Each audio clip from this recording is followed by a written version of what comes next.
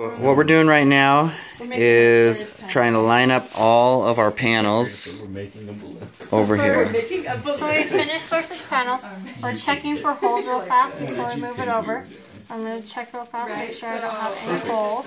If I do, I'm just going to take my glue stick and fix it. You'll notice here that we had a mini hole here.